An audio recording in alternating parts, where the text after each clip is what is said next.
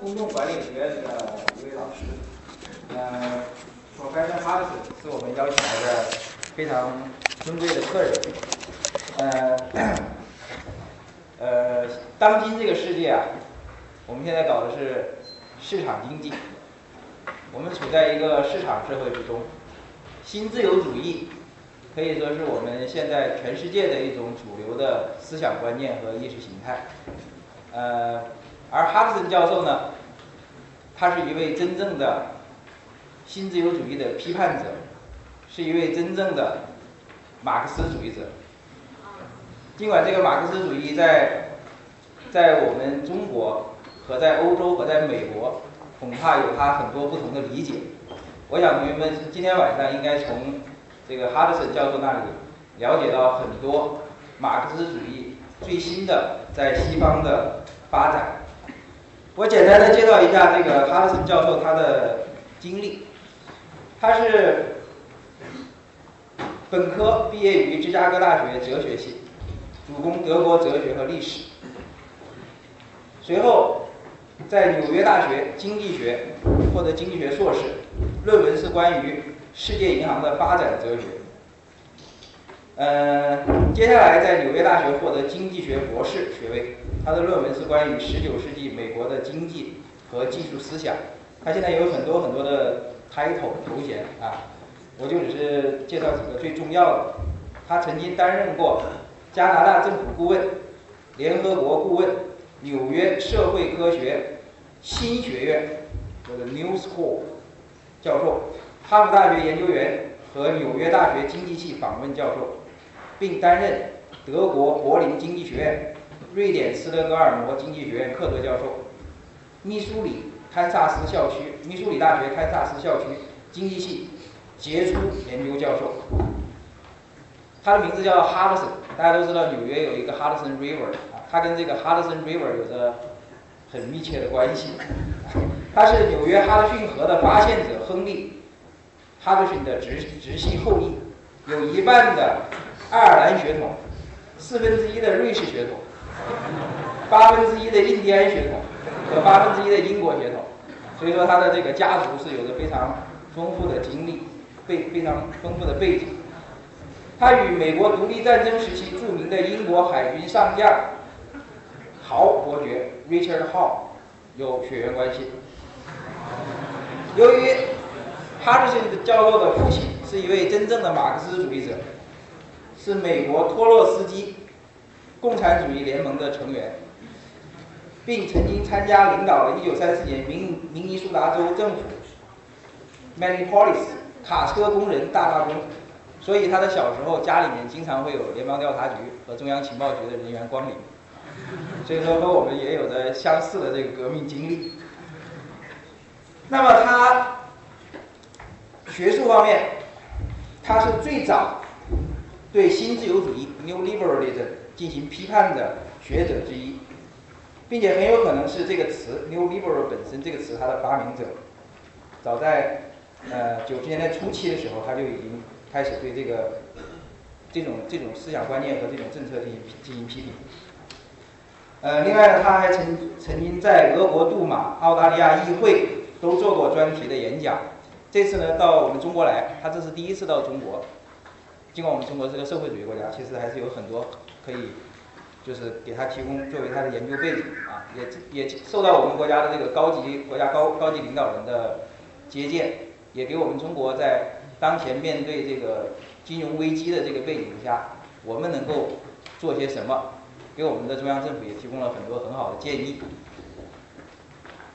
他对美国政府、美国政策是持非常强烈的一种批判的态度，这是真正的一个独立的知识分子、独立的学者所应当做的啊。那么下面呢，我就把这个宝贵的时间留给我们的哈德森教授。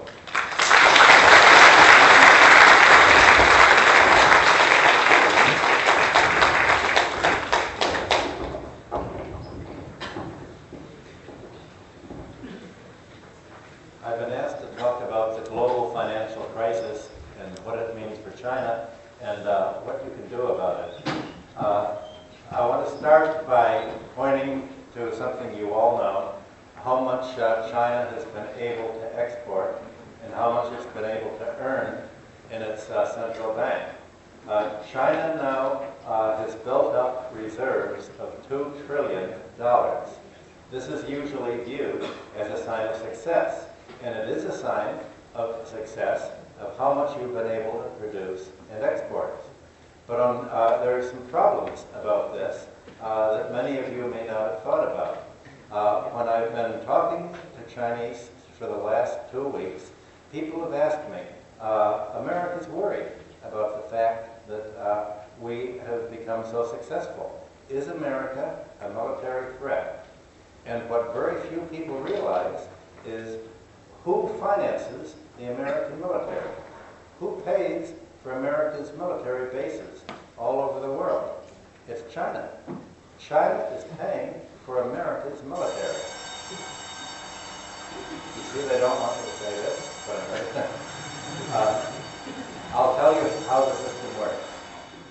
When central banks like that of China or Japan or Europe get export proceeds, when they gain foreign reserves, what do central banks do with them?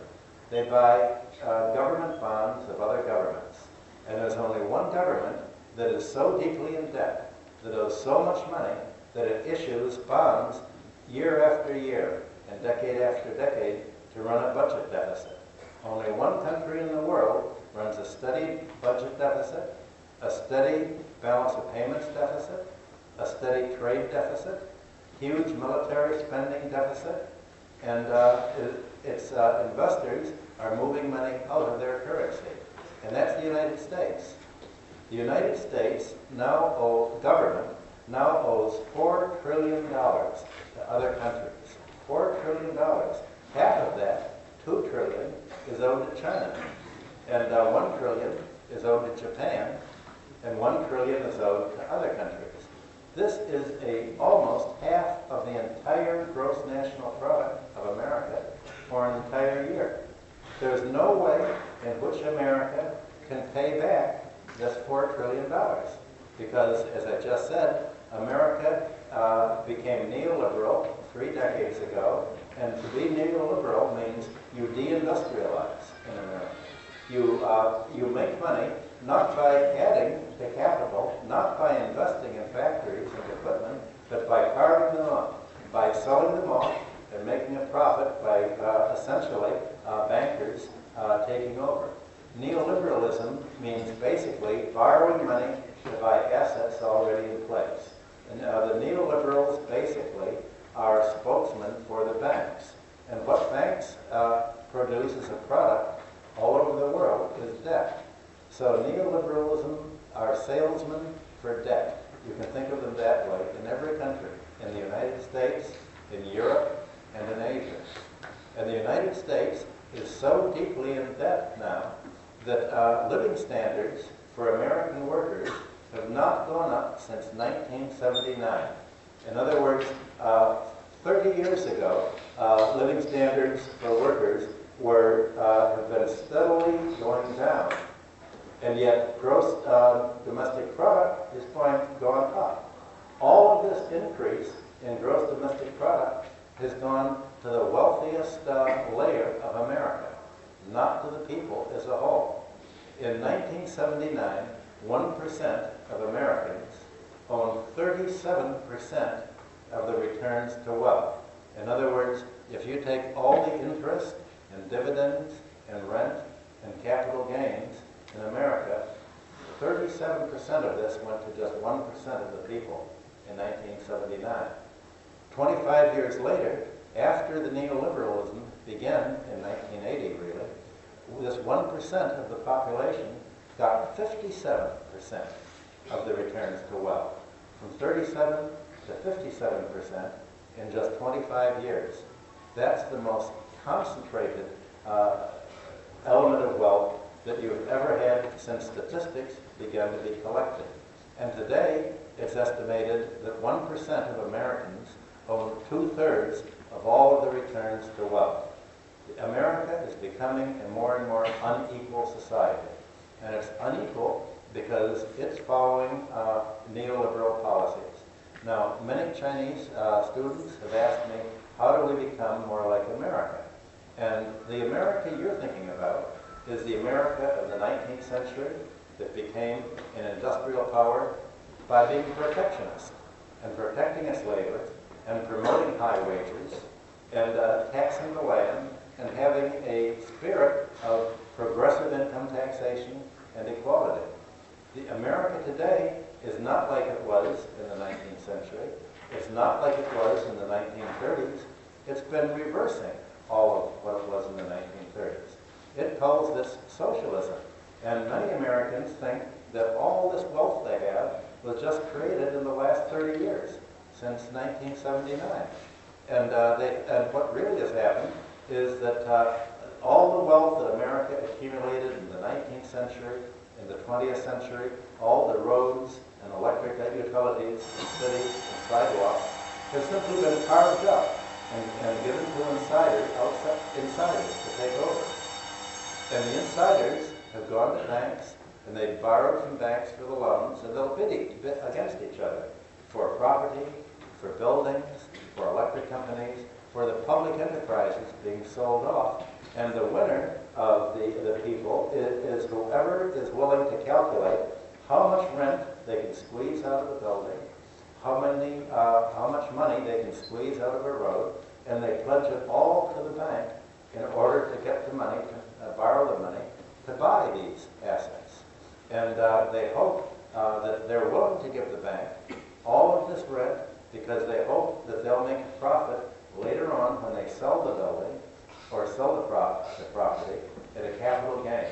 So the way that wealth is being created in the United States is simply by buying and selling assets. It's not by building factories. It's not by employing labor. Yesterday, the employment figures came out for the United States. More than 10% of Americans are unemployed, according to the statistics. And if you count the people who have given up looking for work, the unemployment rate there is 17%. About 2/3 of Americans own their own homes, about the same as in Canada and Australia and England. However, 10 million Americans are estimated as going to lose their homes in the next year because they can't pay their mortgages. And there's a problem. Of American mortgages, 1/4 of all American mortgages, the mortgage debt is larger than the price that people can sell. So people are walking away from the homes. Why would anybody stay in a house when you can walk away and leave the bank with stuck withholding the house, and people are now beginning to rent. So 1/4 of American property is about to be abandoned, walked away from. The situation is so bad that in many cities, like Cleveland, Ohio, there are vacant buildings on every block. When buildings are vacant, vandals come in, drug people move in, trucks will pull up the vacant buildings, and they'll take out all the copper wiring, they'll strip them, and the mayor of Cleveland has now charged the banks with being a public nuisance for causing all the abandonment and nuisances. And yet I see that nobody in China is discussing the problems that America's got into. And if you ask people, how will America get out of this problem? The answer is, we'll just sell more to China, we'll borrow more money from China, China will bail us out. But in fact, most of the money that America borrows from China, the $2 trillion, it spends on military bases throughout the world, surrounding Asia with military bases. The money from China is paid for America's war in Iraq, and it's paid for America's war in Afghanistan. And so you think that, well, look at China. You have U.S. government bonds, and they used to be as good as gold. When America would give gold, since the Vietnam War, America hasn't given gold for anything. What China's central bank is getting is simply paper currency, and the joke is that America exports paper currency, paper to China, and gets from you all of the consumer goods and the other products that you're selling to them. This doesn't seem to be a very good deal to many people, And many Americans are wondering how long this can go on. I have a question. Am I talking too fast? No? Okay. I know that I'm moving my ideas very fast, and I'm trying to summarize all my ideas in about an hour and a half. And my translator wants me to go slow.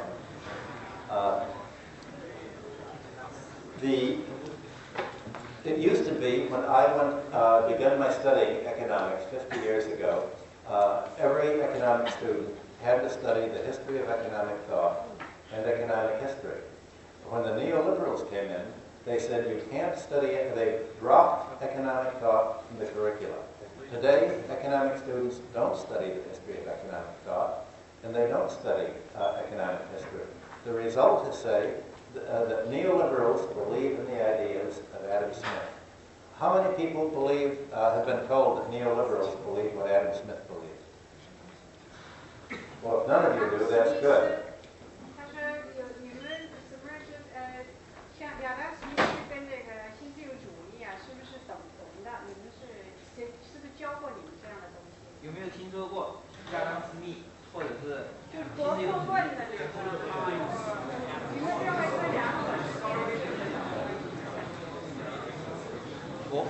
The Wealth of Nations.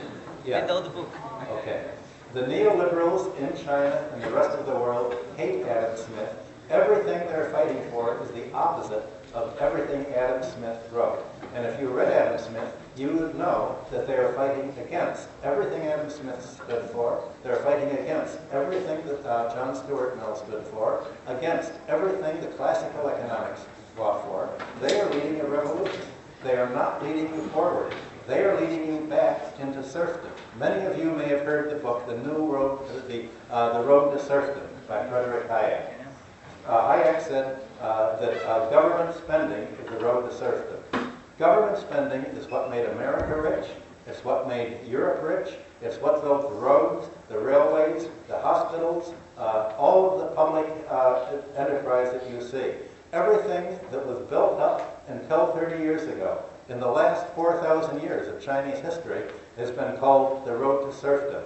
What Mr. Hayek says is instead of having the government doing the planning, you should let the banks do the planning.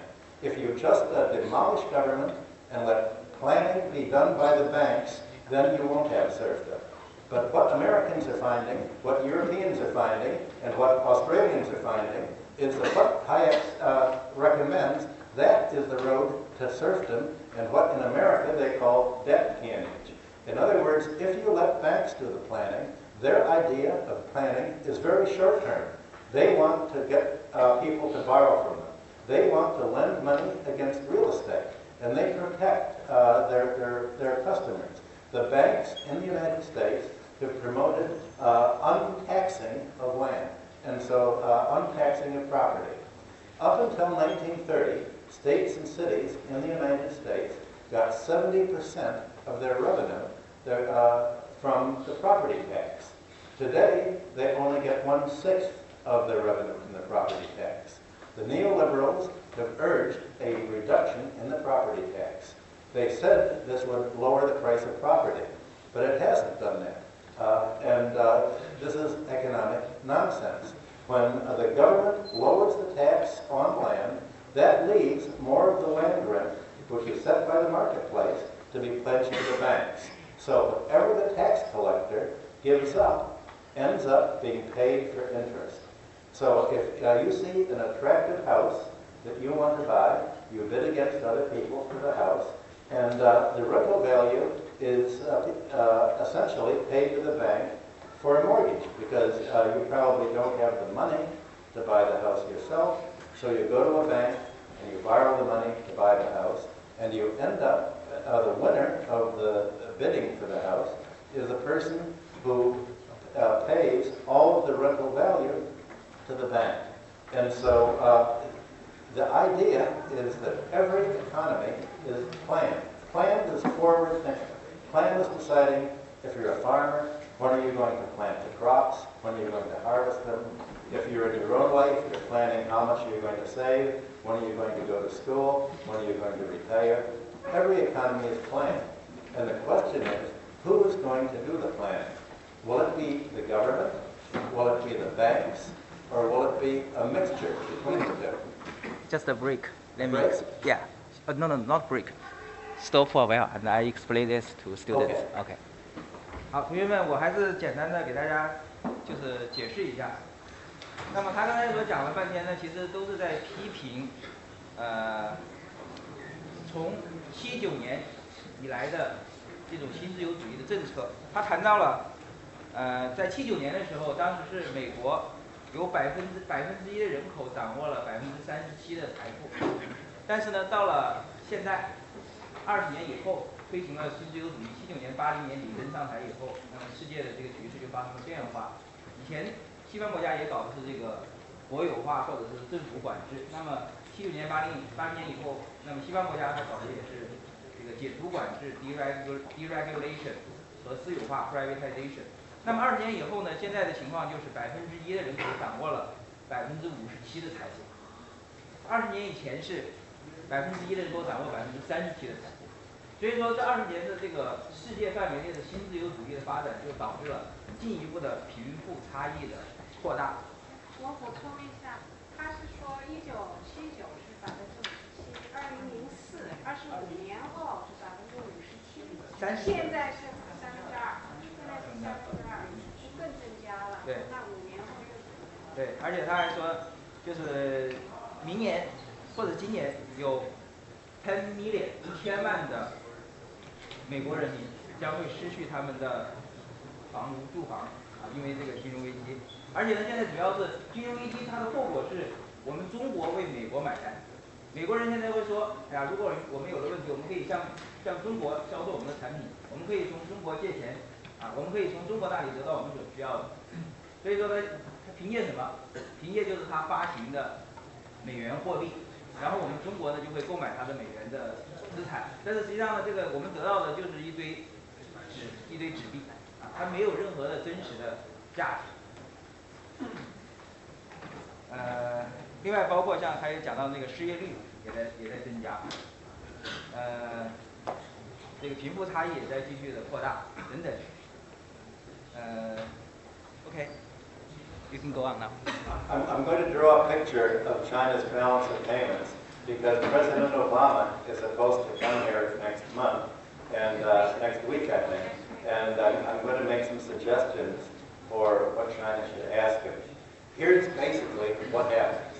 China exports manufactured goods to the United States, and it sells its companies to the United States. So it sells not only the manufacturers, but it's actually selling its companies, and like sometimes it gives them away, like Disneyland, to the U.S. So they export to the U.S. The U.S. pays in paper dollars. A dollar is an IOU. A dollar is something saying it's money, but it's money that no one wants. It's just paper money. Adam Smith wrote in Book 5 of The Wealth of Nations that no government in history ever has paid its debts, although some have pretended to do so. The United States is one of, just like Adam Smith said, it will never pay the debt, so China gets IOUs, the dollars in payment for these, from the private sector. These dollars, the exporter will take and they'll turn them over to the bank for RMB. The bank will turn it over to China's central bank and get RMB, and the central bank will have dollars. What will the central bank do with these dollars? They tried to buy American manufactured companies and oil refineries, but America said, we won't sell you anything for it. You can't do anything with it. China tried to buy Rio Tinto mine in Australia, but that didn't work out. So the Chinese central bank only can either buy U.S. Treasury bonds or junk mortgages. It put some money into Wall Street, and it lost $1 billion in Blackstone Company when it tried to protect itself. So China buys Treasury bonds from the U.S. That is government debt. The government uses these Treasury bonds for military spending and for foreign investment in China, and the money goes back to China. So this is the new kind of circular flow. Well, people in China are worrying that now that Americans owe so much money, they can't afford to buy goods and services anymore. I'll give you an example of how hard it is to live in America. And this should make you worry that the worst thing that could happen is that America is your future. It's not quite as bad as having neoliberal Russia as your future, but it's getting there. 40% of American wages have to go for housing, either for the mortgage or for the to pay in rent. I'm going to go write these down. 40% for housing. 15% to the banks for debt, bank debt. This is credit card debt, student loans, auto debt. 11% for Social Security tax. And between 15 and 20%, altogether it's about 20% for other normal tax. That's income tax and sales tax. You add them all up,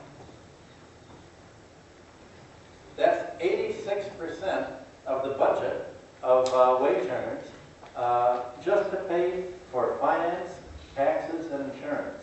Not food. That leaves 14% for food, clothing, transportation, and everything else. That's not very much. That makes America. That means that as a result of neoliberal policies, Americans are only left with 14% of what they earn. How do they get by? They've got by every year by borrowing more and more money against the house. In many areas, a house now costs $300,000 in America.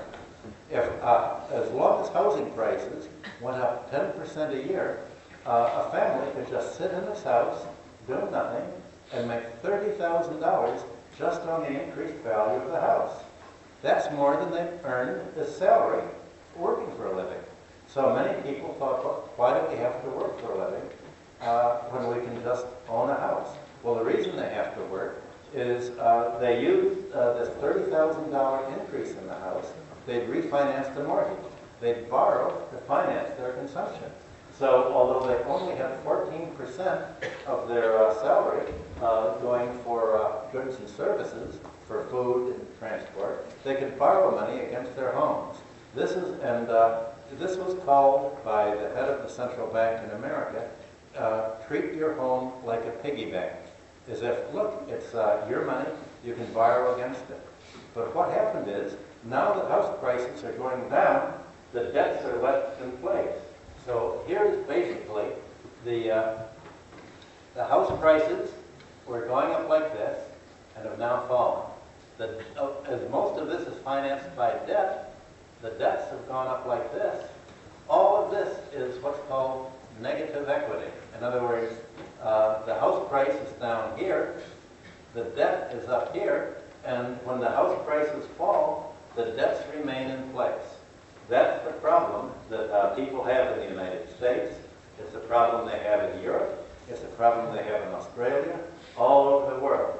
And now people are having to repay this debt, and this means that instead of being able to borrow more than the 14%, they're negative. They have to take their what they earn and actually pay the banks off and begin paying down this debt.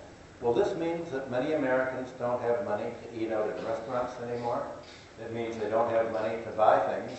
And so if you walk down the big streets of New York or any other city, Fifth Avenue, Madison Avenue, you'll see empty stores. You'll see for rent signs. And the commercial, when people don't have enough money to buy, you've talked about the neoliberals and the market. The market is shrinking in the United States. Companies are going out of business. Companies are going bankrupt. Every month now, about 10 banks in the United States are going under because they're holding these bad mortgages that can't be paid. So when people talk about the American experience, this is the real experience they should be talking about, not some fantasy that's more like science fiction about how life might be on Mars. just as well. This is the actual problem. So the question is, what should China do to avoid ending up like America, the American problem, or like Russia? I work for the Latvian government. Latvia is way to the west of Russia near the Baltic Sea. In Latvia, housing prices have fallen by 50% in the last year, and the GDP has fallen by 20%. Unemployment is spreading. Latvia and the Baltic neighbors were run by neoliberals since 1991. The neoliberals said Latvia is the great success story, and Latvia today is broke. Its currency is under such pressure that it has to borrow from the International Monetary Fund and the European community.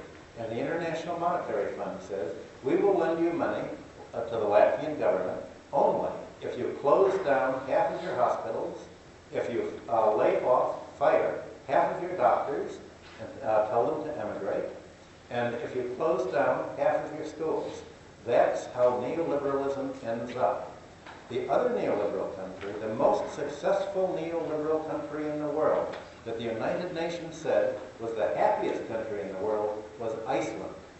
Iceland's housing prices in the last year have fallen by 75%. And the unemployment is now 20%. Iceland is broke. Icelanders are being told they have to emigrate. They're losing their homes. They're having to emigrate so that the banks won't go after them to pay off the bad debts. So what the neoliberals cited is their success story. The happiest country in the world is now the most unhappiest country in the world, the worst story. So the neoliberal future is Latvia, Russia, and Iceland. In Russia and Latvia, the average lifespan, how long a person lives, is shortened by 10 years. In Latvia, when Latvia got its independence from Russia in 1991, its men lived about 60 years. Today, they live less than 50 years. Suicide is rising. Disease is rising. The heart attacks and strokes are among the highest in Europe. So the neoliberalism has brought disease. When Latvia was independent from Russia in 1991, there were 200 hospitals. At the beginning of this year, there were only 7 hospitals in Latvia. The IMF told them, too many, you have to have only 3 hospitals. So disease is rising. This is neoliberalism. You close down every part of the public domain that does not make money. Looks like you want to say something. 讲了很多啊，同学们，这两个图大家都应该已经看懂了吧？这个就是怎么样美国和中国它怎么样从我们这里购买我们的产品，然后给我们支付这个纸币，然后他们得到这个我们的产品以后，又维持他们的这个经济的运转。然后那边就是讲的这个债务，包括国家的债务和个人的债务都在不断的增加，但是呢，这个个人的收入，包括这个税收，到了还有房价达到了一个高点以后就开始往下下降。那么这样的话呢，个人的收入、国家的税收就没有办法维持你的这个消费。你看，他在前面讲，这美国的86%的个人的收入都是用于支付各种税收啊这些开支，然后真正只有14%是用于进行消费。所以说，美国它的这个消费是建立在一个负债的基础之上，它不像我们是赚多少钱花多少钱，它是没赚那么多钱，但是它也花那么多钱，因此呢就会产生一些问题。接下来他也讲了，刚才他举了几个例子，一个那个拉脱维亚大家可能没有听清楚，拉脱维亚他在这个拉脱维亚工作了很长时间，还有一个俄罗斯，还有一个冰岛，这些都是实行了新自由主义的国家，但是最后的结果呢，他们的这个失业率在上升，他们的自杀率在下降，还有他们自杀率在上升，他们人的这个生活的幸福感也在大大的下降。包括他刚才举了一个很有对比，很有这个对比性的这个数据，就是在拉脱维亚刚刚从这个苏联脱离之前，91年的时候，他们有200家医院，但是现在呢，只有7家医院，是吧？这就是这个私有化、民营化，还有这个自由市场经济给他们带来的这个后果。另外呢，他开始在这之前还讲到了一种，我当时忘记给大家翻译了，就是他讲到那个 plan 的 plan， 不知道大家有没有听到这个词啊？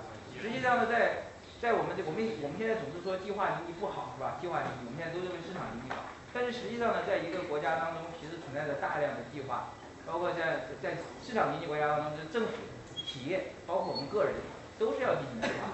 所以说，对于一个国家来讲，你如果完全没有计划的话，那么最后就会导致一些失控，会导致混乱。所以说它其实也是，它是支持在一定程度上啊，它是支持这个计划。我们现在这个计划已经成了一个坏词了，一个 bad 在。是 neoliberal 搞出来的吗？就是 neoliberal 搞出来，就是新自由主义搞出来的。在新自由主义里面，它就是计划肯定是坏的，要么就是自由市场、自由竞争，是吧？但是对他来讲呢，实际上计划其实有它的好的一面，我们不能够完全的忽视这个计划。OK, please. So my warning to you is not to let China go further along the neoliberal path, to end up in the way that Latvia, Russia, and Iceland wound up. In Russia, they calculated that the population is shrinking so much from emigration, lower birth rates, and just suicides that by the year 2050, in another 40 years, Russia will have lost more population as a result of neoliberalism than it lost in all of World War II fighting. So today, international conflict is not military anymore. The way that nations conquer other nations today is not military because nobody can afford it. It's financial and it's ideological. You conquer other nations by getting them into debt to you, and by getting them to indebt their own population. If you can get an economy to make its people go into debt and to make its companies go into debt, then they will shrink and the market will be destroyed. That's what is the result of the neoliberal policies. For instance, all of you in China have seen real estate prices go up and up and up. And the neoliberals, many people think that this means China's getting richer. And of course it does mean, in one sense, that China's getting richer. The problem is that suppose you're setting out to life, what's going to happen when you form a family and have to buy a house? You're going to have to go deeper into debt than your parents ever had to do. 30 years ago, people had their property, they had security of tenure where they were living, just like they did in Latvia and Russia and even the United States. Now, in order to afford a house, you have to go into debt for almost the rest of your life.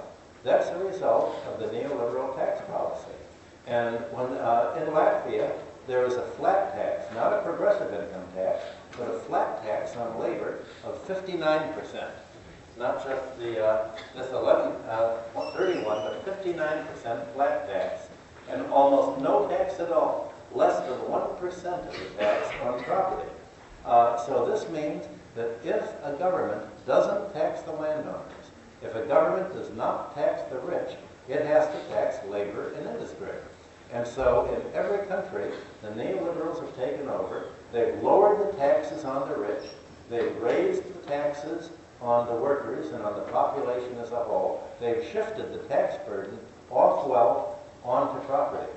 This, again, is just the opposite of what Adam Smith said. Adam Smith said that Europe had a problem, and that is, 1,000 years ago, European countries were conquered by invading armies. And the heads of the armies gave all of the land to their own officers that conquered it. This was the Norman invasion of England in 1066, similar invasions all throughout Europe. The military chieftains became the new landlords, and they got hereditary rents of the land. And for the next 1,000 years, for the last 1,000 years, Europe has tried to say, how do we prevent having this aristocracy that doesn't work, that simply lives idly, and that gets its money without working off the land? John Stuart Mill called this land rent and the land gain the unearned income, unearned wealth, basically. And he said you can define land rent as what landlords make in their sleep. That is, without working, without doing anything of their own, landlords have made money by having the state build roads, provide sewage and water and electricity and more transportation. And every time the government spends money on improving society, the landlords have benefited. But they don't pay the tax. The tax has been shifted onto labor and industry, burdening the country. And Adam Smith said, if England is going to have to compete with the rest of the world and be an industrial exporter, it's going to have to tax the land because the land has no cost of production, the land sites are free, and the value of a land site is created by the state and by the level of prosperity. Adam Smith said, don't tax labor and industry. And that's what his predecessor, the French physiocrat, said. The liberals don't want to tax property, they only want to tax labor and industry. So in every country in which neoliberals have taken over, they've dismantled manufacturing. Look at what they've done in Russia. Russia had a balanced economy, there was manufacturing. Today, it has very little manufacturing, and is simply an oil exporter and a minerals exporter. So the neoliberals have turned Russia into a third world country. The Russian skilled labor is leaving, and the money is capital flight is leaving out of Russia to buy British sovereigns and other things. 他这边讲的我觉得很重要，所以说我再给同学们解释一下。他刚才讲到了这个新自由主义的国家呢，一般要实行这个新自由主义政策引入竞争的话，它一般就会要降低税率。里根、撒切尔他们都是这样做的。但是降低税率的同时，那么它必然会增加对劳动的征税，因此呢，它就会导致这个对大众、普通劳动大众、工人对它的这个税收会增加。因此呢，他刚才也讲到了这个约翰斯图亚特穆尔或者密尔啊 ，John Stuart Mill， 亚当斯密、亚当斯密，这些都是我们学经济学的人认为是以前的这个古典自由主义，他批评的新自由主义的鼻祖了。这些人实际上恰恰是反对政府的这种政策的，尤其是他认为就是说这个新自由主义政策，它一般来讲呢都会使得地主 landlord 拥有土地的人会受益，因为他这个政府新修一条铁路，新修一个地铁，那么这个地铁会使这个地表的这些建筑物啊这些东西都会升值，但是呢这些所有者他们不会支付这个相应的税收，这些税收都落到了普通民众的这个头上，所以说地主是受益者。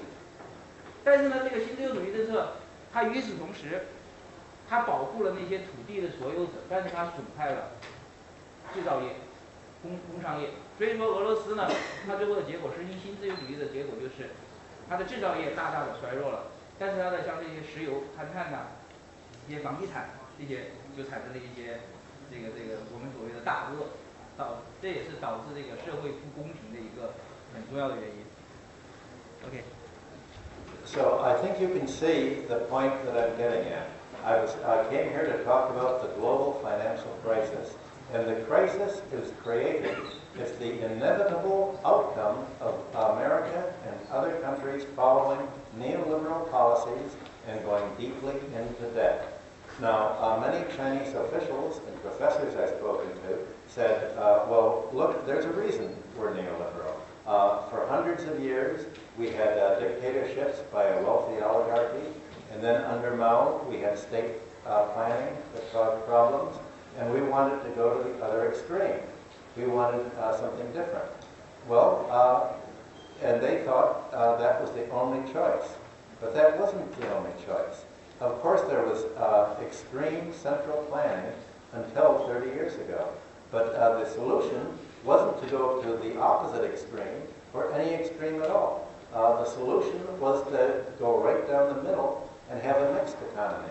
The state did many positive things in every country of the world. I mentioned that in Europe and America, public medicine, roads, public utilities, electric power, airlines, all of these were done by the state. And more important, the state provided regulation. In the United States, in 1890, the government created an anti-monopoly commission to prevent monopolies from overcharging consumers. There was a regulatory commission for electric utilities. So when people produced electricity or telephone service, they had to price the electricity and the phone service according to what their cost of production was. And they were able to make a given rate of profit, like 7 or 8%, but they were not able to charge a price that would give them an extra super profit or economic rent. They were regulated to prevent market gouging. When neoliberals talk about the free market, they mean a market free for criminals, free for gouging. In America, there is no more any prosecution for financial crime. You can become a financial criminal and not be prosecuted. That's called the free market, but it used to be called criminal behavior. Okay, just a while. 他刚才讲到就是关于这个我们现在对国有企业的态度。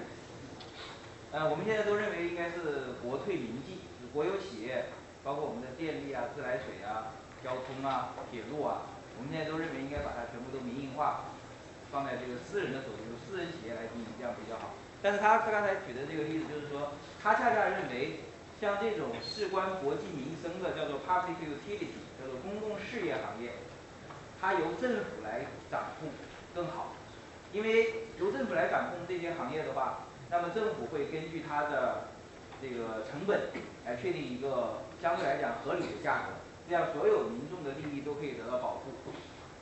那么恰恰相反，在80年里根上台了以后，美国实行的这个政策就是 deregulation， 就是解除管制、放松管制。英国就是私有化、民营化。那么最后的结果呢，就是导致这些行业它的价格上升。他们原初的目的是想引入竞争。降低价格，但是最后的结果并不是这样子，所以说他认为这种民营化、私有化的政策是非常错误的。这些行业，这个跟我们的这个平常的想法，现在流行的观点其实是完全相反的。这点要说一下啊。Okay, please.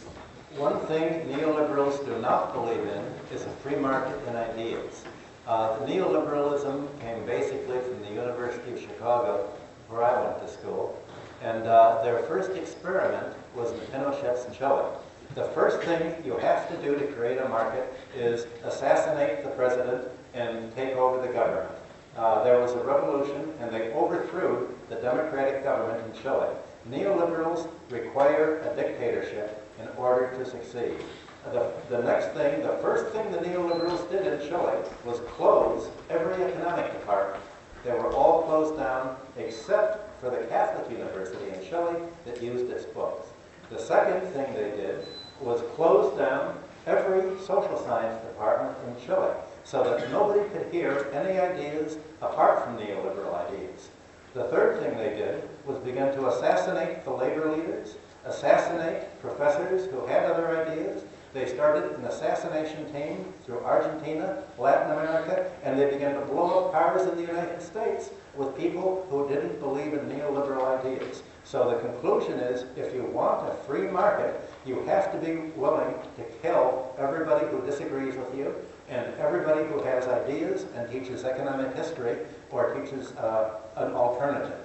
If you let them teach an alternative, they will not believe in neoliberalism. They must be killed. And you have to realize that just as neoliberalism kills populations, as they do in Russia and Iceland and Latvia, they literally have resorted to closing down, to assassination. In the United States, the Chicago schools, the neoliberals, have taken over all of the economic journals. I teach at the University of Missouri in Kansas City, and we are the alternative to the neoliberals there. When my students graduate, they want to get a job teaching in universities. And in order to get promoted in a university in the United States, you have to publish in what's called a refereed journal, a prestigious journal. But all the prestigious journals are controlled by neoliberals, and they will only publish articles that agree with them. So if my students want to write about economic history, if my students want to write about the history of economic thought, if they want to write about debt and the problems of debt, if they want to talk about wealth distribution, they can't get published, and then they don't get promoted. And so the only way of getting promoted is to say what the neoliberals say. That is not a free market. That is a dictatorship, an intellectual dictatorship. Okay, and you need an intellectual dictatorship if you are going to be a neoliberal. OK， that's the way. 啊，我不知道同学们听得怎么样，反正我自己听了很有感受啊，因为这也是我们天天在大学教室里面天天宣讲的东西，这是他所批评的东西。我们天天在大学教室里面，尤其是经济学院、管理学院的学生讲的东西，都是这个教授就在批评我们。他刚才讲到，首先就是讲这个智利。皮诺切特是吧？前几年的时候，电视新闻里面经常报道，他是智利的一个独裁者，是一个 dictator。那么他是推翻了当时的这个民选的政府，后来是暗杀，杀死了很多不同政见者。他们总统也被暗杀了啊，但是还不多吧。然后呢，这个。但是呢，皮诺切特他恰恰是一个新自由主义者所支持的政府。他当时的这个经济顾问，刚才教授没有提到，其实就是我们在中国非常流行的米尔顿·弗里德曼，诺贝尔经济学奖得主，货币学派的创始人、代表人。天天我们是去宣扬他的主张，新自由主义的大师啊，弗里德曼、埃克啊等等这些人。那么皮诺切特政府呢，当时就是请他作为他的这个政策顾问，帮助他们设计了他们的这个国家的经济政策啊，什么这些社会政策。而这个皮诺切特呢，当时他也就是查禁了很多的这个党派，social party， 这个禁锢了一些不同政见者，另外还suicide 是吧？大学，杀害了所有的大学都关了，只留了一个天主教学校，因为是拿了教科书给他们写。对。还杀害这个大学教授，很多的这个社会的一些知识分子。对，最后他举了一个他自己的例子，就是他的学生现在要找工作啊，因为现在的这个美国的这些刊物都是被新自由主义的这个主张所占据的，尤其是一些 prestigious journal。那么你在美国的话呢，如果要想有一个升职的话，在校园里面，那么你就必须要发表很多高档次的文章。但是这些期刊。这些这个杂志现在基本上都是只发表新自由主义的观点，它是 Chicago School， 就芝加哥学派，它是这个对世界80年代以来对整个全球影响非常巨大的，我们中国也毫不例外。那么你要想发表文章，你就必须要去读他们的著作，要赞成或明或暗的要赞成他们的观点。因此呢，他自己的学生毕业了以后，要想在大学里面找到一个教职，要想获得自己的升迁。都是相对来讲都是很困难的，这也是他自己的一种对新自由主义的一个切身的体会。Okay, please. Now, obviously, what I've been describing is an extreme situation. Russia is an extreme situation. Latvia is an extreme situation. Iceland is an extreme situation. America is an extreme situation. England is an extreme situation. The virtue of China is that you're not in an extreme situation, and that the neoliberals have not been able to do in China what they were able to do in all of these other countries. This is why you're immune from the global financial crisis. You have succeeded in avoiding the problems caused by neoliberalism in these other countries because of your long tradition and your long mutual support and just the genius of the people that you have done. So the question is, how are you going to survive in a world where the rest of the world is going in crisis? There's a general agreement that what we're having now is not a depression. A depression goes back to normal or a recession. A recession is a curve. Here's progress, and there's supposed to be a curve. So if you have a recession, it's supposed to somehow go back to normal. The world is not going to back to normal. What happens last year and this year is a split. The rest of the world is going down like this. Where will China go? Will it go up? Will it go here? And how should it negotiate when President Obama comes here next week? So I want to spend the rest of the time in talking about that because that's what I've been discussing with officials in Beijing. The first thing you should realize is that many of you know that President Obama was elected because he promised change. What you may not know is that there hasn't been any change. And people are very angry at Mr. Obama now. And his popularity rating has fallen in America faster than George Bush's popularity. And not only that, the right wing in America has kept saying, don't have socialized medicine, that now 60% of Americans think that socialism is a good word. That's the result of neoliberalism. The final stage of neoliberalism is socialism. That's the irony. Just as the final stage of socialism was neoliberalism. It's sort of talk about cycles. That's the kind of cycle. There was a swing from one extreme to another. So last week there were annual November elections in the United States. There were only 2 governors for elected. They were both Republicans. People voted against the Democrats because they were angry at Obama, and the young people, the people under 30 who had voted so heavily in favor of Obama, stayed home. In America, we call that voting with your backside. You just don't vote, and turnout was very low. People have got discouraged of the political process. So you're going to be dealing with a president who's trying to make himself more popular at home by coming to China and getting credit. The first thing that the Chinese officials are worried about is the dollar's going down in price. China has linked its dollar to its current, the RMB, to the dollar because it holds so many dollars, and if the RMB goes up against the dollar, or if the dollar goes down, then China will lose money in RMB. The government will show a loss on its American investments. It does, obviously, you don't want to have to take a loss. You don't want America's problem to become your problem. And so what should China do? One thing that it might do is what France and Germany did in the 1960s, 40 years ago. When the United States dollar was weakening as a result of the Vietnam War, Germany and France said, we are going to turn in our dollars for gold unless you give us a guarantee that if the dollar goes down, you will reimburse our central banks, our government, for the losses by making us whole so that we have the same amount of Deutsche Marks or French francs. And America gave them that guarantee. China should say, if you want our currency to go up so we don't sink along with you, America's like a drowning economy trying to pull China down. And it says, if we stay afloat, then you have to compensate us for our losses. That's the very first thing. Now, Americans are going to, they always say no after what other countries want. So China will say that, well, then you have to sell us your industry. You want to buy our industry. You're spending your money over, American investors are buying Chinese stocks, they're buying Chinese bonds, they're buying Disneyland, they're buying companies here. You have to let us buy companies in America. And again, government will say, no, you can't do that. We have national security concerns. We own America. We don't sell it to any foreigners.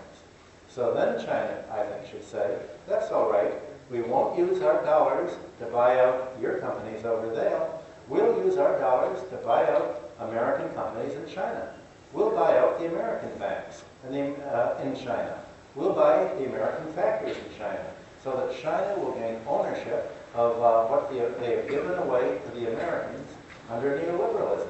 The Americans will get paid the dollars back that the companies report on their balance sheet, their companies are worth, and companies report their book value. Every company every year reports what capital investment it's made. China will give them back these dollars and say, we don't want any more dollars. The second thing is, what will China do when it runs an export surplus? It doesn't want more dollars. No country in the world wants any more dollars.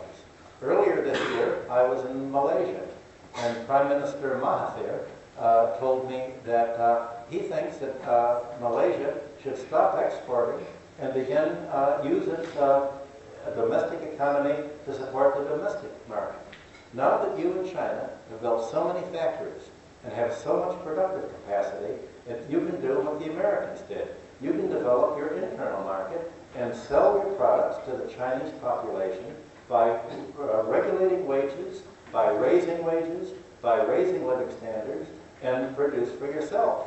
If you're going to give away your products for paper dollars and for paper currency, you might as well give it away for paper currency to your own people, because it'll be given away one way or another. And the circular flow you should have is not to America and back, and then financing America's military. The circular flow should be between your employers and their employees, the workforce. The Chinese labor should have the wages that enable it to buy what they produce. In classical economics, that's called Say's law. That's what all the classical economists talked about. Labor needs to buy what it produces. And the way the American economy got rich in the 19th century was not the neoliberal way, not by lowering wages, but by raising wages.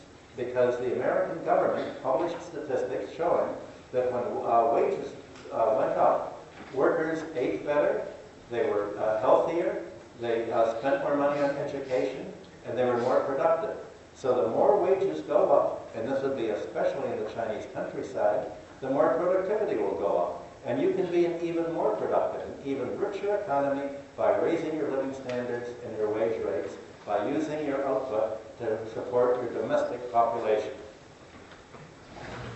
太长了，我怕我记不住了啊，不好意思，同学们，我评断一下。那么他刚才就是，其实在作为一个美国人，作为一个真正的有良心的学者，在给我们中国人出主意啊，出了几个好主意，两个吧。目前讲到有两个，第一个就是说，他举了当时越战时候的例子，当时这个法国呀，以及其他的一些欧洲国家和美国一起要去攻打越南。那么当时呢，这个法国这些国家，他就对美国说。我可以跟你一起出兵，也可以出钱，但是呢，你必须要给我一个承诺。如果说到时候这个，因为70年代的时候，美元就已经不再和这个黄金挂钩了啊，布雷顿森林体系那个时候已经垮台了。那么那个时候他就说那个，那么如果说你的这个美元贬值了以后，你必须要给我足够的补偿，这是一种方法，就是我们一定要给美国政府要有这种 promise， 他要给我们一个 promise。如果说美元现在贬值，我们总是担心美元贬值，是吧？美元贬值了以后，我们中国所持有的这个以美元计价的资产，它就会缩水。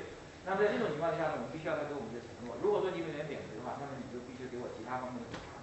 第二个方面呢，他讲到了就是，其实美国也是非常自私的，非常的这个可以说是不公平。我们美国人他用他的美元可以在我们中国买资产，买各种各样的资产，买工厂，买我们的矿山，买我们的土地，买我们的房地产。但是呢，当我们中国人拿着美元要到美国去购买他的 IBM， 购买他的土地，购买他的什么的时候，他就会说 No， because this is the issue of national security， 这是事关我们的国家安全。所以说这些东西，这些高科技的东西，我是不会卖给你们中国人的。所以说这个是他认为是非常的就是明显是不公平，是吧？那么对于我们中国这样的一个大国来讲，他也讲到马哈蒂尔跟他在马来西亚的马哈蒂尔跟他有过这个交流啊，具体讲的我也没听清楚。后来他是讲的是，对于我们中国这样的一个大国来说呢，我们现在应该发展我们自己的产业、工业、内需，包括我们自己的国内市场 internal market， 而不仅仅是把我们的这个生产的那么多优质的，我们中国其实出口的，你说我们中国产品质量不好，但是其实出口到美国、出口到欧洲的东西。都是我们最好的东西，我们应该大力的发展我们自己的国内市场 internal market 啊，应该提高我们的劳工的这种工资待遇，提高他们的这种消费水平。美国的历史表明，美国它在发展的过程当中啊，应该是19世纪是吧？19世纪的发展的过程当中，其实也是一个工人他们的工资、他们的生活水平大大提高的这样的一个过程。我们中国现在其实就是在这样面临着这个问题啊，这些产品都是由 labor， 都是由工人所创造的，但是呢，在新自由主义的这个逻辑之下，那么他们往往都会被少数人所享用，这就是社会主义了，是吧？社会主义就是工人创造的财富应该被工人自己来享受。所以说，如果说我们中国能够把我们的工人的这个待遇、农民的收入提高的话，那么我们完全可以不依赖于外部的这种市场，我们中国也会得到一个根本性的一种改变，这才是真正的增长。我们现在的增长，我们生产这些产品 GDP 什么都是销售给美国、销售给欧洲、销售给日本，这种增长对我们中国有什么意义，是吧？所以说我们的这个增长应该建立在我们自己的国内市场上。Okay, please. Some students at other universities and even some officials have said, but if we do what you say, isn't that against the rules of the World Trade Organization, the WTO? And my answer is China should do just what the United States has done with the World Trade Organization. Ignore all of its rules. The United States has always broken all of its rules. Earlier this summer, it illegally imposed steel tariffs against the IPO. The United States motto is, do as we say, not as we do. So China should say also just ignore the WTO rules, but not just one. It should break about 200 rules, as many as it can, because there's only one court in the IPO, and it takes 5 years to hear a case. If you break 200 rules, it'll take 50 years for them to even bring it to court, and there will be a teeny fine that you'll have to pay if you're guilty. It's worth breaking the rules, pay the fine, you'll get rich. By the time they hear it, the other countries will get poor. That's the American strategy. That's the strategy you should learn from, because it works. I've moved very fast now in policy. That's a perfect bill. I think this is a good time to begin to take questions, because I've moved so rapidly that there should be a long discussion after this. OK， 回答问题是吧？最后他刚才讲了一点，就是关于这个 WTO 的问题，大家已经都听明白了吧？我们中国如果说是不是要遵守这个 WTO 的协议，是吧？他说我们其实可以完全无视这个 WTO， 因为美国也是这样做的，是吧？对你有用的时候你就拿它来用，对你不利的时候你就要抛弃它，它不应该成为束缚在我们头上的一个枷锁啊。因为而且呢，这个美国它就是 do what we say, not what we do。这个大家能够听明白吗？美国人的逻辑就是，你去做那些我告诉你们怎么做的事情，啊，把他那些华盛顿共识、新自由主义这些东西拿出来推销给这些其他的国家 ，do what we say, but not we do。但是我真正做的那些事情呢，你们是不允许做的啊，只许州官放火，不许百姓点灯，是吧？这是典型那种这个美国人的逻辑。OK. Any questions? Okay, please. You are the first. Yeah, Professor Hudson, I have just mentioned about what you said about the WTO. These days, the President Obama just issued a decree about increase the tax of Chinese copper. And at the same time, Obama will come to China next week and have a high-level talking with the central government. And this, I think, the Chinese should also change their cooperation, change their export form, and just you talk about increase their domestic consumption. Yeah, and this is a good way. I think when the America also want to adjust their import and export strategy with China, because we depend on each other too much. We are in a horrible balance this time. We are on the same boat. And do you think this is an opportunity for the Chinese government and for the U.S. government to adjust their policy and use this strategy and use this opportunity to adjust and increase really have a self-independent economy for China? Thank you. This is exactly why I came here. This is why I'm here, to try to support that policy and let the Chinese officials know that there are many people in America who think that that is the fair thing to do and support it. And remember, I've been a high consultant to the U.S. government. I was economic advisor to one of the presidential candidates in the last campaign, Dennis Kucinich. So I'm fairly well connected, and I wanted to let the Chinese government know that indeed the U.S. government tariffs on copper, these are illegal. Obama did this to try to get the votes of the labor union, because he double-crossed them. But there's no way he'll get the votes anyway.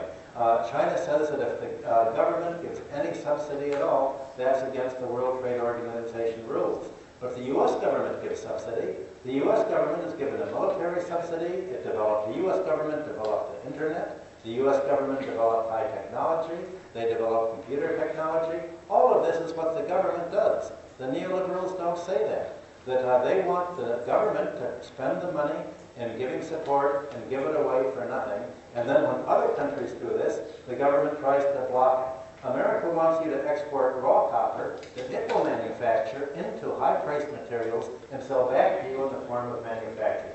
And you should say, that's what the third world did, that's how Argentina went broke, we're not a third world country, we're not going to do that. But since you're putting the tariffs on what we export, it happens these companies may be owned by Americans. We're buying out that company.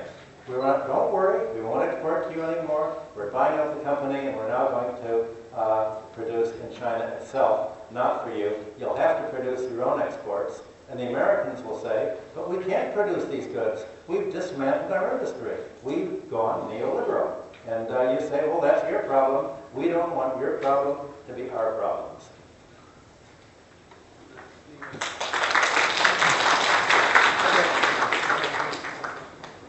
First, thank you for your inspiring lectures.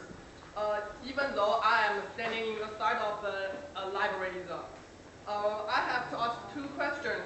First one is, when we review the Russia developing history, we have to mention that one issue that is happened in the 1990s, that is a Big Bang economic reform. This idea is proposed by the Chicago University Professor Stokes. Yeah, right. But unfortunately, it fails in Russia. But however, it makes perfect work in the African, in the South American countries, Bolivia. It absorbs the high inflation and push the economic move. And so, how do you view on this issue, and how do you view on this liberalism? And this is my first question. Wait, did you say Bolivia? Yeah. But there was a revolution in Bolivia this year. They don't support neoliberalism anymore. And the neoliberals came back. They've been machine gunning people all over Bolivia. They've been killing people.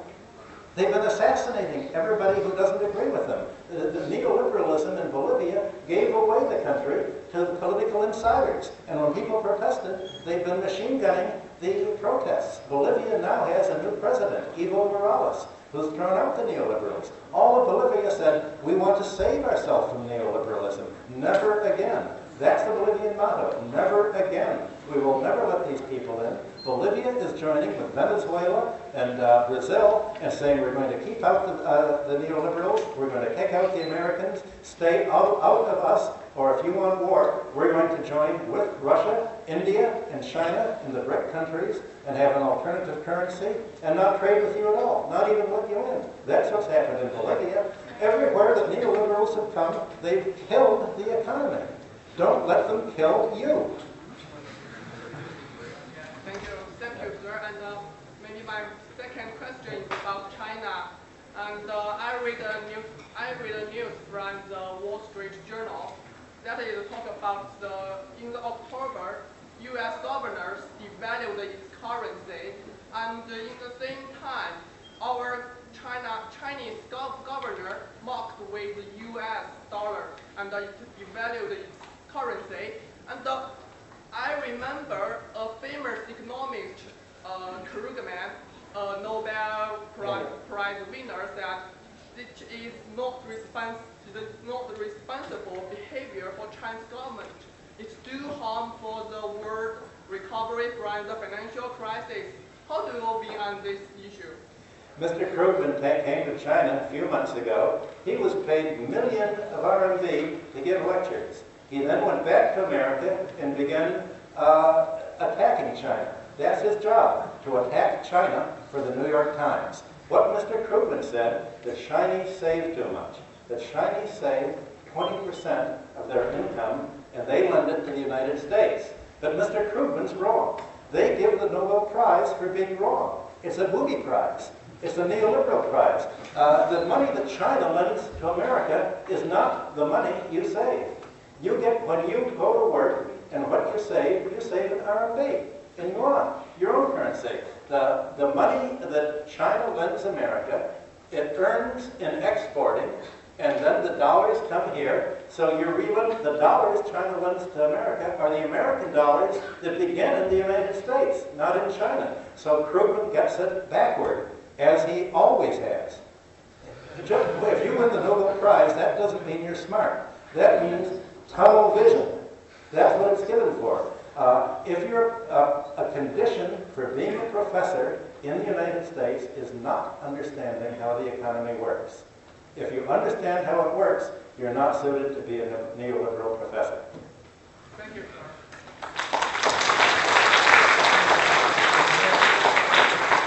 美国人是不相信权威的啊，他们不像我们那样崇拜诺贝尔奖得主，所以说克鲁格曼也是会说错的。他说克鲁格曼说的都是错家伙啊，是吧？克鲁格曼说是我们中国人储蓄高了以后，然后美国人支持了美国人的这种高消费。实际上他刚才说，其实我们储蓄跟美国没关系，美国人获得的这个是我们通过出口给他们，并不是我们中国的高储蓄导致的这个他们的这个高消费，这是他的观点。实际上他这个主流经济学，这个 Professor Hudson 他是持批评态度的。现在的这个像什么克鲁格曼呐，还有很多其他的这些 mainstream economics， 他们是属于左派的经济学家啊，对这个主流的经济学是持批评态度。所以说这个我觉得我们大学生也是应该有这种批判的精神，是吧？不管你是哪一个权威说过的话，哪一个大师说过的话，其实都有可能是错误，可以勇敢的去挑战。Okay, any other questions?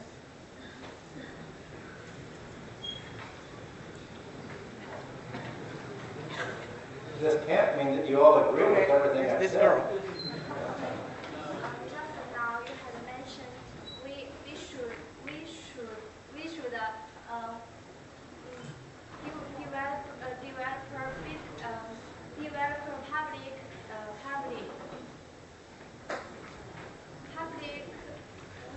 public project, right? I can't understand. Public project. Project, okay. Public project. 啊，公司说支持国有企业是吧？公有啊。Utility. Public utility. State owned. So, I think in our China, our government really did it. And but I think it came across so many questions and so many problems like management buyout. Is that a good idea, management buyouts? Are you saying it's a good or a bad idea? I think it's a good idea, but You must be a manager, not a worker. It still exists many problems, like many capital in our China have lost. 这个其实不是国有的问题，这个大家国有不会出现这个问题，是国有向民营转型的过程当中才会出现，就是你说的那个 management buyout， 就是由管理者把所有的财产全部都买下来，他恰恰是反对这种情况，这个就是对华过程中出现的问题。So I'm wondering how to control it, how to control the phenomenon. Management buyout, Yeah. an asset loss. Do you understand it? Yes. There's a problem with all buyouts. Workers' buyouts are just as problematic as management buyouts.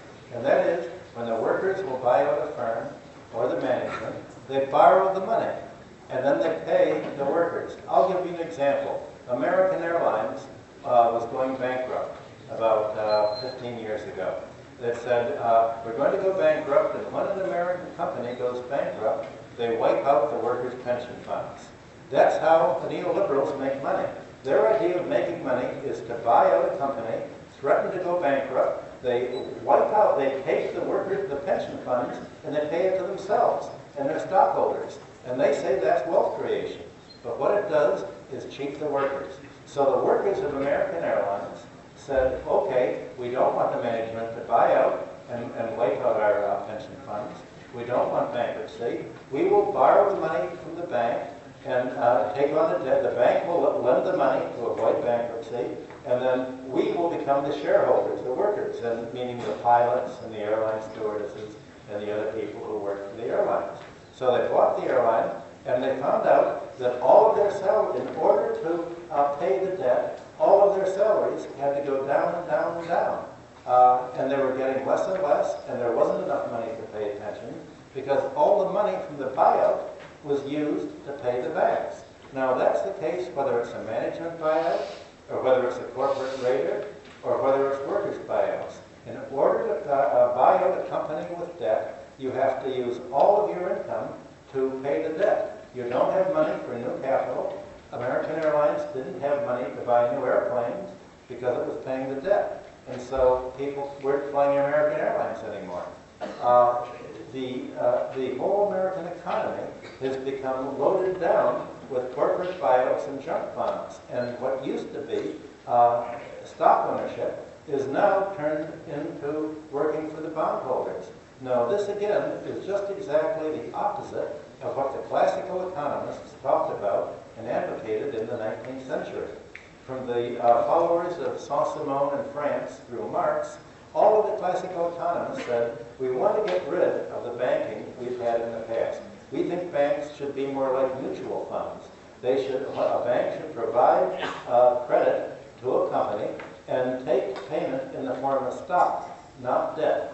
And we should be paid dividends, not interest, because when a company slows down and earns less, it can cut back the dividends without going bankrupt. But if a company borrows, like the corporate buyouts happen, then when you miss a payment, you go bankrupt. General Motors went bankrupt. All the big American companies are going bankrupt now. That's the result of buyouts. And when they go bankrupt, they wipe out the pension funds, or they threaten to wipe out the pension funds. This is the whole problem, that the buyouts have loaded, the effect of the buyouts has been to load the economy down with debt, and today corporate debt is higher than any level it was until just before the Great Depression in the 1920s. So the reason that there is a global financial crisis is largely because of corporate buyouts, whether by management, or by labor, or by corporate raiders, or by other buyers. Buyouts are the problem. The companies no longer are units with the workers and the customers. It's just the companies, industrial companies, have been turned into financial firms. And a new word has been added to the English language that didn't exist 20 years ago, financialization. And that means you treat industrial firms as if they're financial vehicles to extract interest in a predatory way. That's the problem with buyouts. OK, thank you。必须要解释一下。他刚才您就是给大家举了一个美国航空公司的例子，说他们那里找了这个管理层收购以后，management buyout， 那么工人的工资呢就是不断的下降，工人的生活水平就越来越低。其实呢，现在这个新自由主义它的这个模式之下，它是倾向于保护资本这一方面，那么它对广大的这个劳工，它是漠视的。所以说呢，这个就导致了这个资本的力量非常的强大，劳动的力量非常的弱小。这个也是我们的著名的经济学家张维迎啊，就搞经济学的人都知道，他天天在那里鼓吹，在那里辩论，就是论证为什么是资本雇佣劳动，而不是劳动雇佣资本。他说其实也可以采用这种工人来收购这种方法 ，labor buyout。这种方法呢，其实在历史上是曾经有过的，但是反正根据我的知识了解的话，以前南斯拉夫啊一些东欧的国家，他们曾经搞过，就是由工人来控制这个工厂的产权，然后来进行这个生产。他刚才也讲到了，但是我没有完全理解，就是这个美国航空公司他们是不是也是这样做的？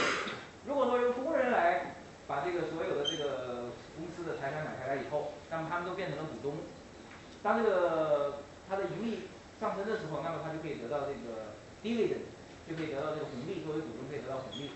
如果盈利下降的话呢，那么他们这个红利就下降，但是呢，他们一般来讲也不会失业啊。在这种，他认为这种模式应该是比这个管理层收购要更好一点。他的意思是说，不管是管理层或者是工人 labor， 或是 corporate creditor， 这种 buyout 都不好。他的意思都不好。对，美国航空公司最后是 labor buyout。是 labor buyout。对，但是他们弄到了公司所有的钱去付给了这个 buyout， 他们变成根本没有钱去运转，对。运转，所以他们的工资越来越低。对。后来就弄不下去，所以事实上是不存在。这是一个矛盾，实际上，就是如果是管理层收购的话，那么这个公司通常来讲，它的效率可能会提高，它的手段可能就是要解聘员工啊，提高效率啊。但是如果是由工人来控制这个工厂的产权的话，它的债务这个问题，还有它的这个效率这个问题，那么大家都是这个工厂的主人，就跟我们以前的这个国有企业、老的国有企业一样，大家可能这个工作的动力啊有可能会下降，这确实是一种矛盾。所以说，可能最好的结果可能是一种平衡，但是现在在新自由主义的这个模式下，这个平衡肯定是被打破了。现在的这个力量肯定是资方比这个劳动这一方要强大的。啊，还有问题 ？OK， 今天开个。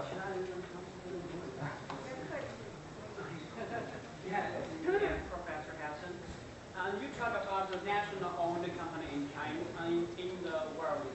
And I'm just wondering, here you see China, we owns two main big companies like Sinopec and the China Telecom and the China Mobile. These big companies are all the national-owned. We will have to take another thing into consideration about the welfare and the social equality of the workers. In China, we have a very big manufacturing structure, and many people on different levels, and they are owned into many neighbors in different factories, and their welfares are very different. If the government owns some big companies in China like this, and their welfare is about several times higher than low-income workers, the neighbors, their lives are miserable. And in fact, this situation will also happen in many countries, I see. But another very important question is that this will incur corruption of the management because they are officers. And how to, in your view, how to avoid this kind of situation happen in China? And we already have this kind of situation, but what is the time and what is the measure to management and to get this done and at the same time, and we can have a very good take care of the social equality and social equal. Thank you. Until 30 years ago, America avoided the problem of economic equality in two major ways. First of all, it had minimum wage laws. You had to pay labor a certain minimum wage in order to guarantee basic needs. And that minimum wage has not been changed in 30 years, although the costs have gone way up. So minimum wage laws prevented people from being so poor that they couldn't afford to meet their basic needs. People who were unemployed got subsidy. If they got less than they needed to live, America gave them food stamps, they gave them grants, they gave them welfare. So the American system prevented the poor, just as I think China has did for many years before neoliberalism. Secondly, America had a progressive income tax. The wealthy, the more you earned, the higher the tax bracket, so that when President Kennedy was around in the 1960s, the top bracket paid 80%, more than 80% of its income as an income tax. And now it's very little. But most important, the American government would tax the source of inequality, which is primarily real estate rent. Real estate property was highly taxed instead of labor. Now, for the last 30 years, the neoliberals have untaxed property, and they've increased sales taxes. They've sharply increased the income tax and the Social Security tax on labor. And so they've done a lot of the result of this is that instead of low tax on labor, they've raised the price on taxes on the poor, lowered it on the rich. When America introduced the income tax in 1913, when it introduced the income tax, only 1% of Americans had to file a tax return. Only 1% had to pay the income tax, only the rich. And the intention was that the income tax would fall on property income, real estate, and financial income. Capital gains, the increase in the land value, were taxed at the same rate as normal income. Today, the neoliberals have cut the capital gains tax to only half of the normal income tax, and that is one of the things that has deindustrialized the United States, because it's easier to buy and sell companies or real estate and make a gain than to actually build factories and employ people. It's taxed much less. So the tax system is deindustrialized countries. So what China needs to do is the kind of tax system and public welfare spending and minimum wage law that the United States had until 30 years ago. Corruption? Obviously, America, in the last bank crisis in the 1980s, about 200 bankers went to jail for corruption. This time around, the FBI, the credit rating firm, has said that almost every single package of mortgages in the United States has fraud and consumer fraud. But not a single person has gone to jail in the United States, except for one person who walked into the police station with his hands up and say, "I surrender, I stole $60 billion, and that was Bernie Madoff." But not a single person has been arrested because they've decriminalized financial crime in the United States. So what you want is to reinstitute criminal proceedings like America used to have before 30 years ago. 30 years ago was the big change. Everything changed all over the world, not only in China, but in Russia, America, Europe, all over. All of a sudden, criminals had a new word for what they do. They don't call it crime, they call it neoliberalism.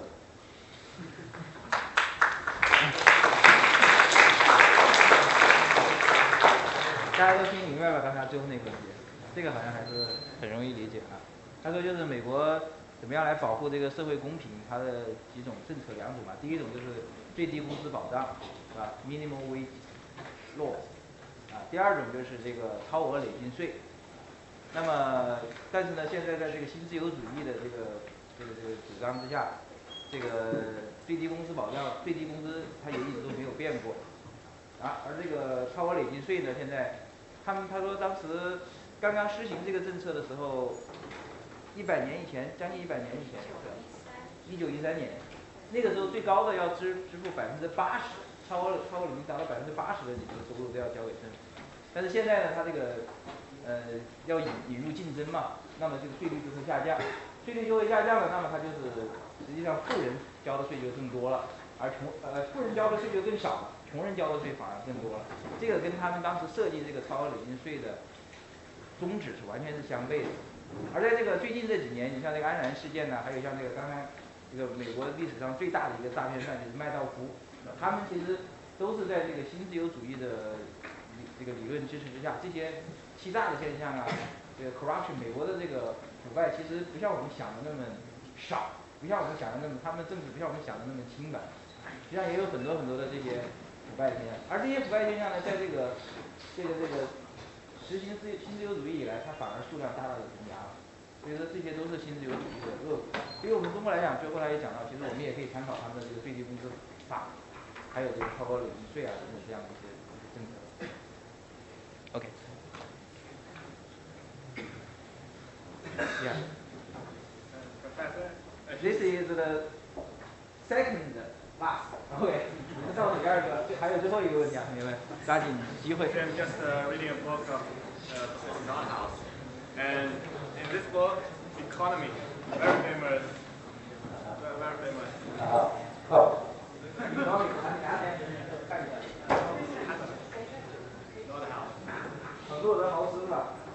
Samuelson, the famous book, Samuelson Nordhaus. Once you read that, you'll never be able to think again.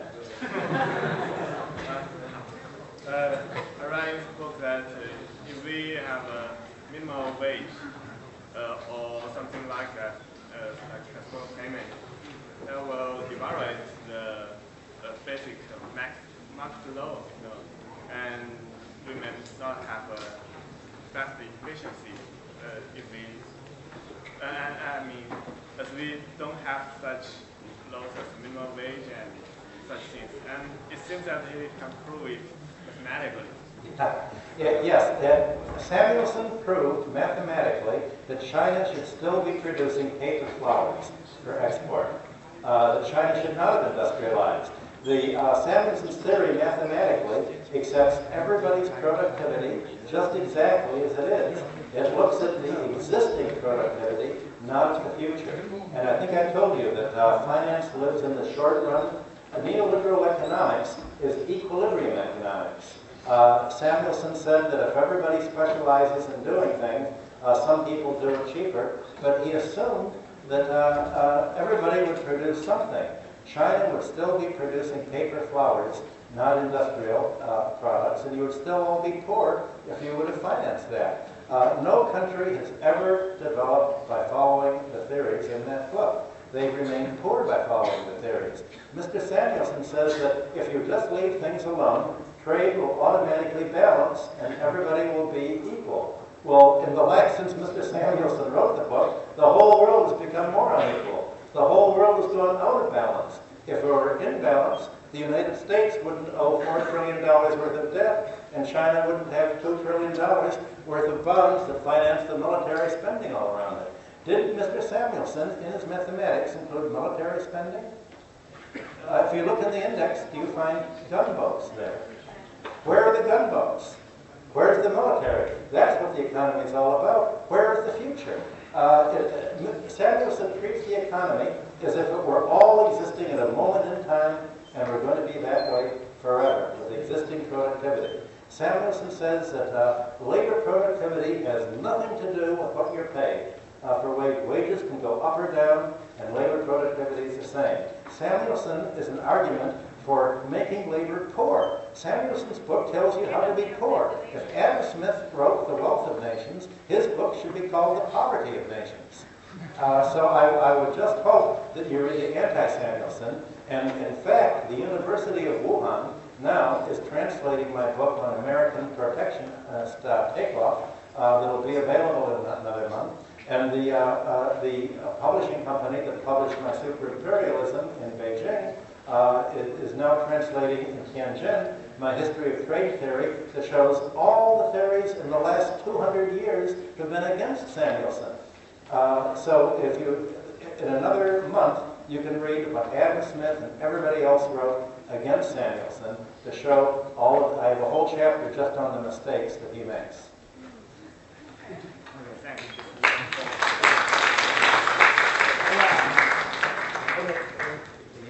我想同学应该已经领会到了这个批判的力量，是吧？如果说萨缪尔森坐在底下，不知道该作何感想啊。实际上，大家从他的这个表情应该也看得出来，他是完全的反对这个萨缪尔森的这套经济学的啊。他说萨缪尔森的这个经济学不应该叫做国富论，应该叫做国穷论。按照他这个搞的话，只会把国家搞得越来越穷。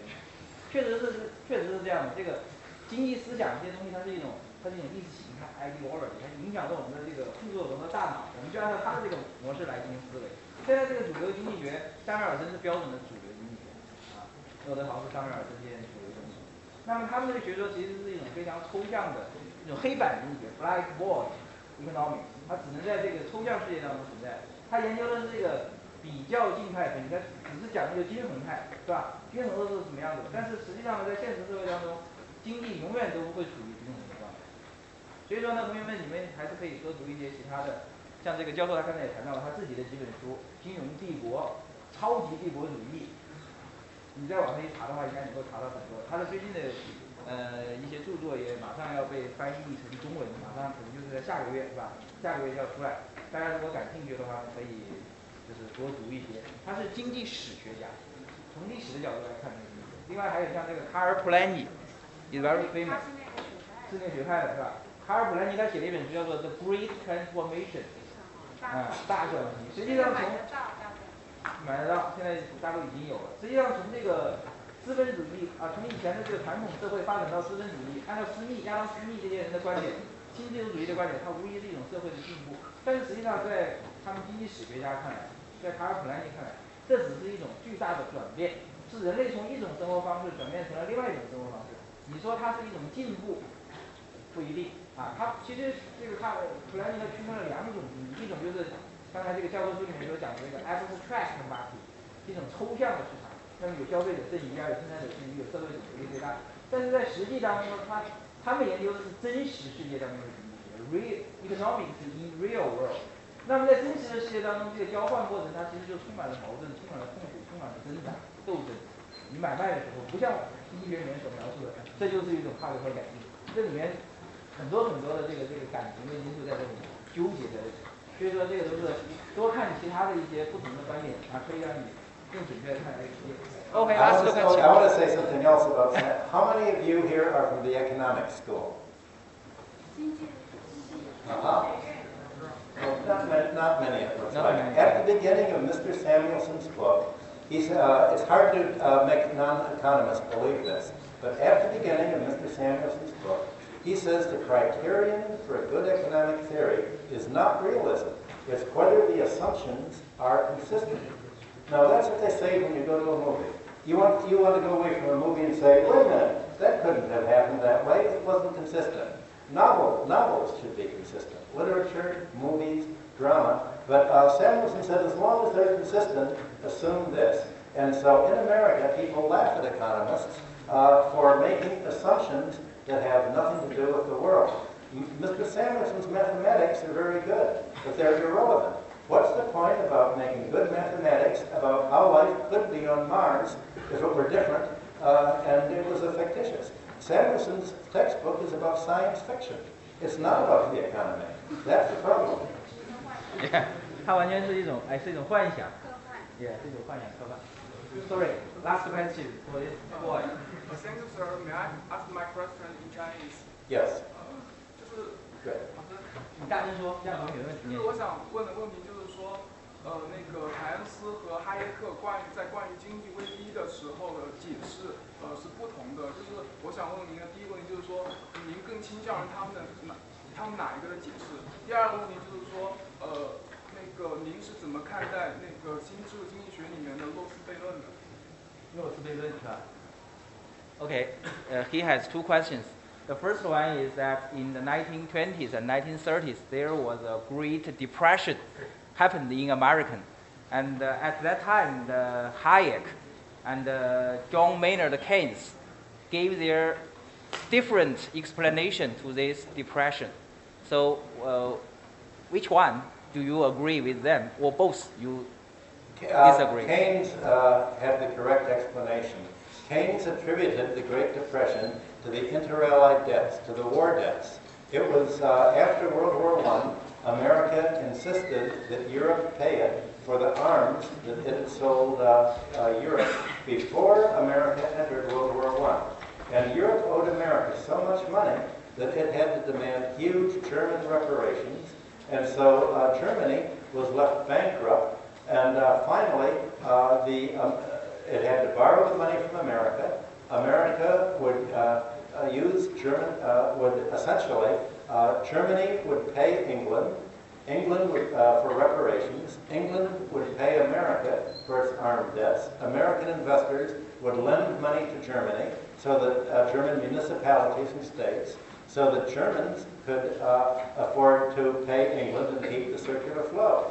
But to do this, America had to keep the interest rate so low that American investors would want to lend money to Germany. So America in the 1920s was like Japan after the Plaza Accords. It kept interest rates low, flooded the economy with money, the stock market went way up, and the housing market went way up, and then it crashed. So what caused the Great Depression was debt. That's not what Hayek advocated. The system Hayek advocated was all in favor of debt. He said economic planning should be concentrated in the banks, and the banks should sell more and more debt until the whole population spends its life repaying debt. That's freedom. And what is serfdom is the government protecting the population. And Keynes said, that's crazy. You're a fascist. And he's right. Hayek is the economics of fascism. And what he calls serfdom is what you call freedom. That's it. 明显啊 ，sorry， 他肯定是支持凯恩斯的啊，他认为凯恩斯当时的，而且当时世界上各国摆脱这个经济危机、金融危机，确实也是依靠这个凯恩斯主义的主张。当然，凯恩斯现在不流行了，就是说现在3年以前、4年以前不流行了啊，但是后来金融危机出了以后，啊，现在凯恩斯主义又开始盛行。相反，他对这个哈耶克的观点可能跟我们现在很多大陆的知识分子是不一样的。他说凯恩斯的那个确实是保护民众的自由 freedom， 而这个哈耶克的那个通往奴隶之路呢，它其实是法西斯主义，是吧？经济的法西斯主义。它是攻击国家做一些那个，是国家这么做会造成人民变成走向奴隶之路。他说正好是相反，让私人去那个造成。这个我们还要多学习。这个我现在还没有完全的领悟，知道吗？Sorry， 因为 Sorry， But I think it's a simple version. It's very important, I think. Nowadays, in a city in Chengdu, a city in Sichuan province of the southwest of China, I think you maybe have heard it from the earthquake last year. Yeah. From the what last year? Earthquake. Yes. Last year in the Chengdu city in Sichuan province. There are some schools, some famous schools nowadays are giving a strike to the government because the city government wants to sell the schools to the company. Yeah. Sell the schools to whom? To a company, to a very wealthy company. Yeah. And the teachers and the students feel very angry about it, and they totally disagree about this behavior. So they give a strike to, and this effort does not stop yet. It is still on, and we think a lot about it. So it is a serious thing because something like that have not appeared for almost about 20 years in China, and so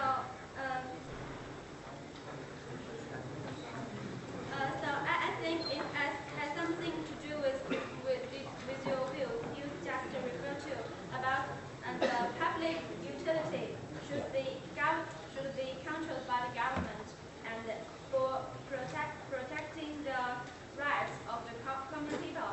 But the reality is, the reality in China is we are going through some change like that now. So what's your view and what's your advice about the education become an industry? What do you think is good or bad? What you've described is not only happening in China, it's happening in America. And the best way I can answer your question is to tell you what's happening in America. More and more universities in America, even if they remain in university hands and public hands, are being treated as if they're privately owned. And universities in America are treated almost like real estate corporations. Many professors in America, if you teach 7 years in America at a university, you get a lifetime tenure. And in order to save fees, universities, and make more money, universities have done two things. They've raised their tuition so that it now costs $50,000 to get a year to get an education in America. If you become a dentist or a dental assistant, you may have to run into $300,000 worth of debt. So they've raised the tuition. Also in Latvia, when I began lecturing at the Stockholm School of Economics in Riga 5 years ago, tuition was free. Students would take exams and the winners would go to school free. Now they charge, and only the rich can afford education in Latvia, not the people. But there's something even worse. The universities in America are not hiring professors anymore. What they're hiring is part-time graduate students. So if you go to America and you pay these higher rising education fees, you're likely to be taught not by a professor, but by a graduate student that is paid maybe $2,000 a course to teach for what you have to pay $10,000 a course for, and maybe 50 people pay. So the class size is getting larger. They're taught by graduate students, part-timers, not professors, and the universities are being run as they're a business. So even if they're not privatized, The universities are being financialized and neoliberalized, and this is part of the phenomenon I'm talking about all over the world. Of course education should be a public utility. That's how America got rich, by educating its labor force and by paying labor enough money so that kids didn't have to go to work. When they were teenagers, they could afford to spend the 4 years in college. That's what has made America a high productivity economy and attracted immigrants. But now, all of that's being reversed, and it's being reversed in England, too. They're charging money for schools in England. The whole world is doing what you've described in China. And people are protesting all over the world against this. And it's part of an overall approach, not only to schools, but to the whole economy and all the public utilities.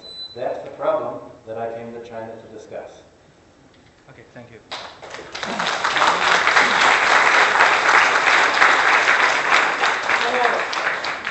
刚才最后这个问题是关于教育方面的，是吧？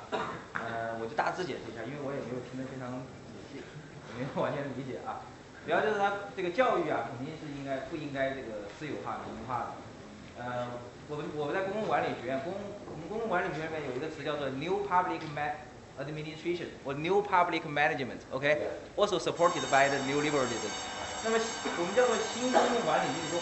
新公共管理运动就是说把以前很多由政府所提供的服务，把它民营化、私有化，变成由私人公司来提供，是吧？我们中国现在国退民进啊，很多这样的这种政策，民营化、私有化。现在国有企业已经很少，只有这个大概100多家、200家的这个中央企业。而这些私有化、民营化，它的目的是什么呢？当然就是提高效率，是吧？我们以前在计划经济体制之下，这个效率非常的低下啊，非常的冗员很多啊，浪费啊，这些现象非常严重。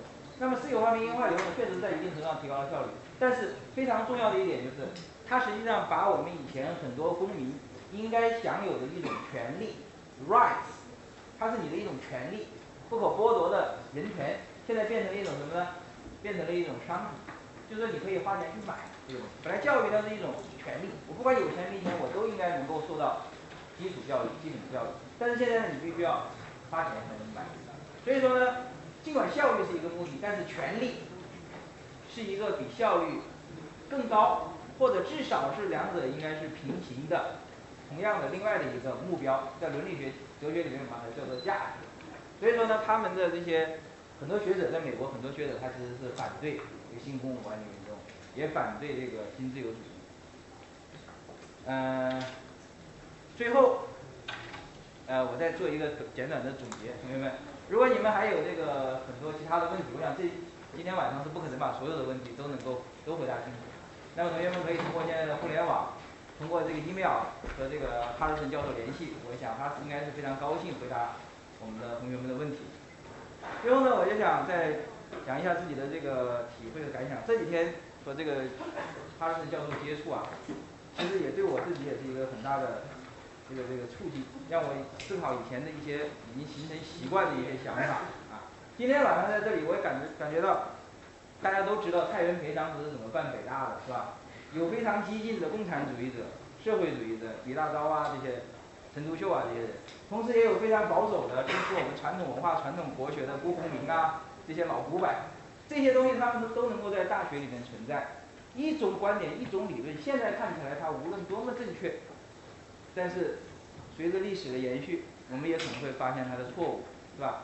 我们中国的学生呢，现在我觉得，你像我们以前接触的是正统的马克思主义啊这些东西，也太单一了。我们不知道除了马克思主义以外，还有些其他的什么东西。现在呢，我们又完全的接受了西方的这套新自由主义的这套东西，国富论当中，除了这个以外，我们还不知道还有很多对他的这种批判的声音，是吧？如果说这些观点、这些理念、这些思想都能够在我们大学当中存在，并且通过我们大学向整个社会传播的话，那么我们这个发展的过程、现代化的过程应该减少很多的这个弯路，减少很多的这个成本，降低很多的成本，是吧？所以说呢，这个也非常感谢同学们来参加这个讲座，也非常感谢哈尔森教授给我们提供了这么一场精彩的演讲啊！谢谢大家。谢谢。